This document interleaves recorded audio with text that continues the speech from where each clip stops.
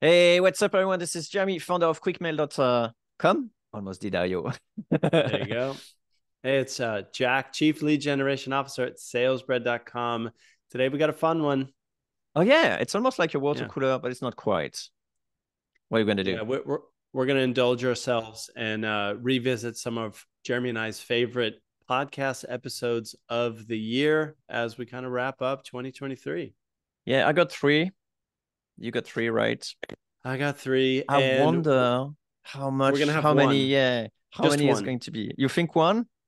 I'm sure of it. I am. Oh, What should we wager? Gosh, I don't know. man. One of us gets to write the other intro for somebody for the next episode. That'd be funny. Okay, cool. I'm down. Yeah. Yo, So we're gonna if have I have to one do yours, shared. that's going to be quick, man. That's I'm not sure you want that. right. Well, speaking of intros, since this is water cooler um episode, there's stuff to be learned. Like what we're gonna do Sure. is what are we going to do, Jeremy? Revisit our favorites, and then maybe, is there going to be anything actionable here? Maybe it'll be a reminder to check out the gems of the podcast year in review, right? Yeah, plus if you miss them, we'll just basically summarizing them, and maybe there's a couple more things that we want to say and add that we didn't All have right. time to put in this episode, in the previous Okay. episodes. Uh, Anyway, Good. So in that case, let's do a super short little sponsorship because our sponsors are going to drop us if we don't. Salesbread.com if you want to lead a day, check it out. Should I do more? um, no, I think it's cool. I'm wondering how can I do as short as you? Quickmail.com, best call outreach platform for scalability and reliability. So if you don't want your business to go down, check out quickmail.com. We have an awesome, support. I'm kidding. Let's go ahead. Let's roll. But check it out anyway. All right. So here's the thing. Do you want to put 10 minutes so the rambling is controlled? Yes, we'll have to. Might as well. Might as well. Okay, Jeremy. I'm going to go in So, chronological order, which oh, means okay. our shared one is going to be my last. I just know. I'm so confident. What we're All doing right. the other way around. So it's the the oldest one or Starting. the Yeah, the oldest one to newest one. Is okay, that okay, weird? cool. Yeah, oldest one. How far do you go back? I'm going all the way back January of this year, episode 290. Call 290. me old fashioned, but tear down building a hot list of prospects in 10 minutes had to have been one of my favorite conversations with you because I get to flex the list building muscles. And we did for the first I time, remember and it, yeah. dare I say the last time, why are we not doing this more? We did sort of a growth chat style episode where we picked a company. It was an HR, I believe it was selling an HR tool. Um, and we kind of used information on their current client testimonials on their website and a few other sales, let's say, nuggets that we grabbed from the internet. And we built what I would consider a pretty um, advanced list or that was 2 or 3 layers deeper than a common just fine HR managers. It was a lot of fun. I loved it. I remember at the beginning I was blown away by the concept. Like, what do you mean a prospecting tear down, right? And then so like, I didn't quite get it. But as as the episode unfolded, I'm like, oh man, there's lots of value into this one. So yeah, check it out. Number 290. 290. What was the That's right. title? Do you remember the title? Building a hot list of prospects in 10 minutes. And before going further, we got to do one of these next year, Jeremy. Will I you? agree. I agree. Yeah. Didn't we had a sort of did we still had a trusty timer at that time? That's Oh, so funny you say that. It I don't feels like we recall. did. Man. Anyway. What do you Um got? What do you got? yeah, I got an episode that was actually bless you, Jack. I got an episode that was actually earlier than January, so I'm pissed off. Ah, So I couldn't actually do it. So anyway, hopefully, but I want to do a similar one next year. So okay. uh I'm gonna keep the surprise here. Anyway, my one is 307. So we are earning we're gaining 17 weeks from your episodes. I think it was around April, and it's called Designing HR Cold Email Campaign from Scratch. Now, what I really liked about this episode, you must like HR, because every time we take some example, it's HR. I don't know what's going on here, Jack, but if you're in the HR business, contact Jack. He's the best one. It's funny to say that. I guess, yeah. What was really fun and I really liked about this episode is that we were really like going after like creating a list. So again, creating a list, which is, you know, what you're really expert at. But it was like looking at one website. And so from this website, we were like trying to build the cold email campaign. And I really like that. It was like really like, okay, well, let's do it for concrete, you know, with something concrete. It wasn't like up in the air. We just picked, I think it was Hire or whatever the website was. And then we just went through it. And I thought that was like really, really cool.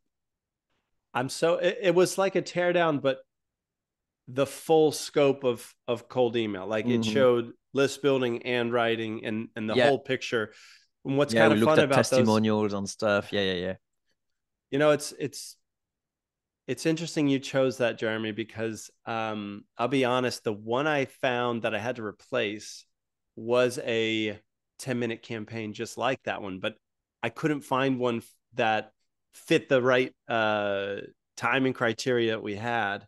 So maybe there's more of these style episodes in our future, just because look, I have a lot of fun with these episodes because it's very empowering to watch a campaign get birthed, if you will, because you don't need a 6-figure marketing budget. You don't need a whole team of SEO people tapping away.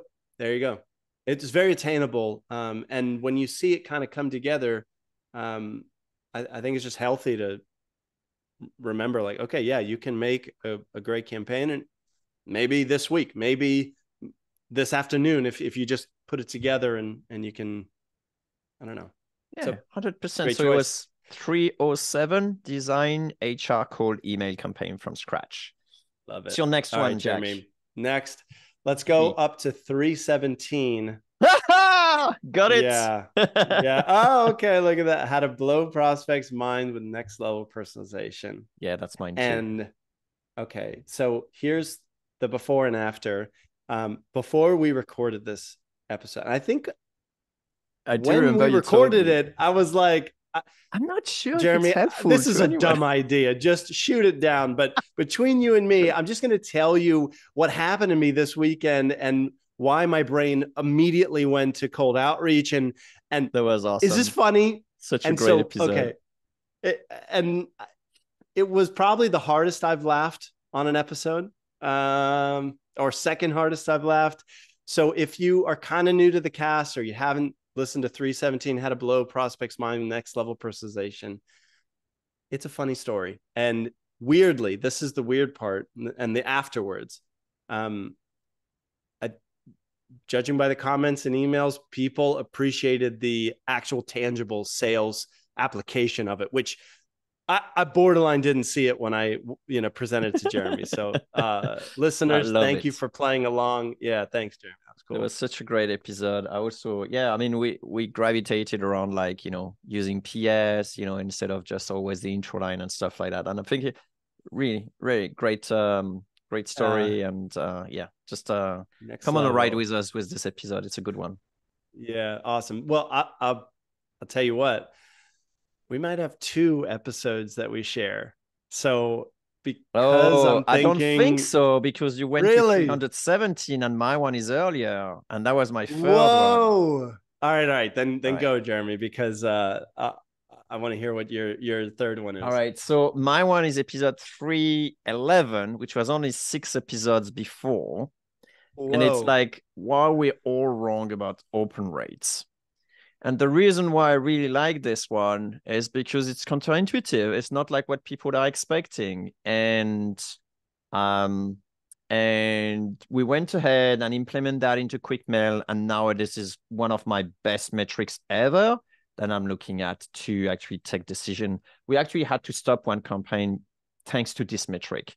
So that was really, really, the idea is basically you apply the open rate to when it's being sent, not when it's being received and triggered.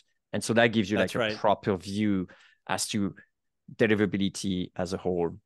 Yeah, it would be like what was a metaphor we used? Something like instead of if you wanted to find where the worst drivers are, the worst road trip drivers are in the country, you wouldn't just look at where the accidents are happening in which cities. You would say where those drivers left from. So if most of them left from New York and they crashed all over, you could trace it back to that Yeah, problem bloody New area, right? Yorker drivers. Absolutely. I agree with that. All right. That was Yeah, an good one. important cast. And frankly, if I had a top five, I would absolutely throw it down. But watch, but this is the episode that like changed what I do the most or changed the way I think about cold email the most this year. Episode 320, millions of cold emails, stats reveal worst days to send. Oh yeah, that's a Holy good one. cow. Are you kidding me? The Are you funny thing kidding? is like it's a direct consequence of the cast I was just mentioning. So it's an Right. interesting one. So here's the idea. And if you haven't listened to it, pause this shenanigans and go straight to 320 or even what was yours, 311? You could do 311 in order to figure out what it is. And it only took us like 9 weeks in order to start figuring out the data. So that was pretty awesome. So 311, why we all wrong about open rates, and 320 Yeah. were, well, here are the results. And I'll give you the teaser.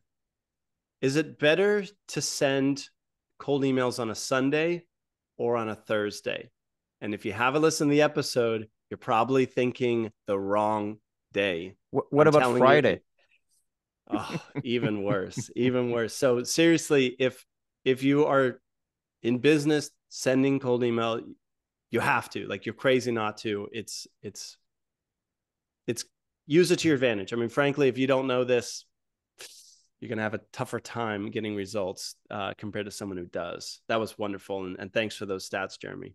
Yeah, of course. And I think, we are going to share more and more stats. I like as well when we shared about reason why people don't subscribe, which was pretty fun too. That was another So one. Yeah. we're going to have more and more of that happening. So stay tuned. Okay.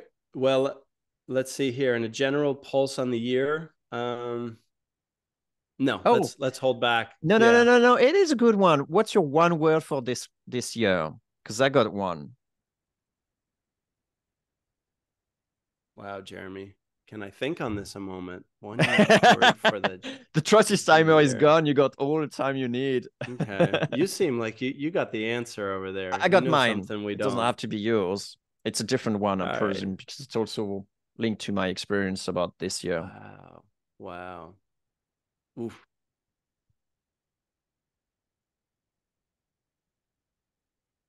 Oh my goodness. Okay, I guess I know the word to use, but Is it it's not going to be as is it safe for kids to listen to this? Well, it's safe. Are you going to roll your eyes if I say what is it? Prospecting, personalization, data? data. It's data. Oh, that's nice. Data is a good one. It's data. Yeah. I I resonate with think that. yeah, I think those who have the best and most of it have a better time doing cold outreach. That's my word. What do you got, Jeremy? No, I think you're kind of spot on. For me, it was like a bit of a more of a general thing, which is challenging. And it's challenging from every aspect. We got the auto warmer getting like, ostracized Wow. by Google. And I think you're absolutely right. The data are going to be really huge. And that's why we're investing so much on QuickMail to get better data, because I think that's really going to be the key. A few years ago, we were keeping on talking about like, hey, omnichannel is going to come, omnichannel is going to be important and so on. And yet, hey, here we are, right, with omnichannel. But I think now the next thing is effectively like actionable real data and insights, So good one. Yeah, both on what's going on and still on how do you know how to prioritize who gets your list right now, and also you need data on like really understanding what's the right entry point into this conversation from a copywriting perspective. A lot Yeah, of and companies, yeah, go and, ahead. and I'm also thinking like, because now you can't really play so much the volume game anymore. you're gonna have to rely on benchmark and the data that we can aggregate for everyone, because now you can't really build your own one anymore, or not that easily anymore. There you go. Even There for you we go. have people sending 40,000 emails a day, this is difficult to sustain and maintain. So anyway. But here's the fun part: is there's more ahead still, even as we head into 24. And it's fun to see the cold email game evolve. That's Oh yeah, challenge Ian is just good. I embrace challenges. I think it's fun. That's right. But gosh, it's That's not right. boring. That's 100%. And ditto for the podcast, Jeremy. It is absolutely not boring from this guy's side of the table. So Same here. Let's keep it going. Thank you for all the goods over the years. Thanks, Jack. Amazing. Yep. Jamming with you every week is awesome. It's a highlight. All right. And with that, my friend, we'll sign off and catch you next time. There you go. Bye, Jack.